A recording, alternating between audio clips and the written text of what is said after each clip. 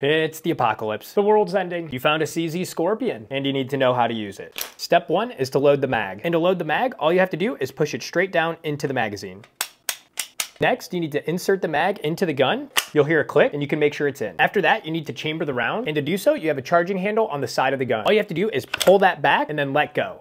There is a safety on a CZ Scorpion and it's located right here. When it's pointing at white, that means it's safe. And when it's pointing at red, that means it's ready to fire. All you have to do now is pull the trigger and the gun will cycle until it's empty. When you fire the last round in the magazine, the bolt will actually lock back to the rear like that. And you can see there's no more rounds. You can eject the magazine with the mag release right here.